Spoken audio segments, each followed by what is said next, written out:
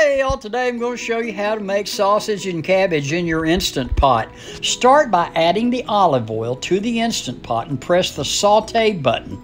Use the temperature pressure buttons to move it to high heat. Give it several minutes to heat up.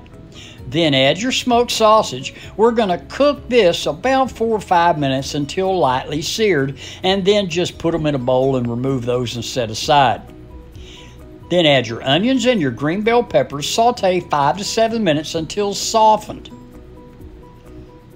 After that, add your garlic and then stir this around just about 1 minute until that garlic becomes fragrant.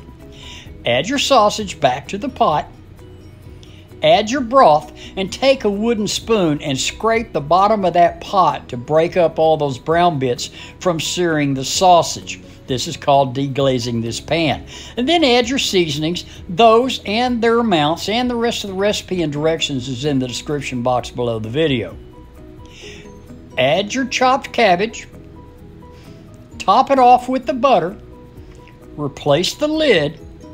Move the pressure switch to the seal position, then press cancel to cancel the saute, then press pressure cook, adjust your time to 3 minutes cook time, and then press start. The pot will begin to preheat.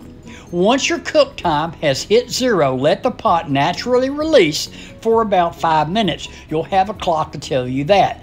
After 5 minutes, move the pressure switch on top of the lid to the vent position to release the remaining pressure and wait for that pin there to drop before removing the lid.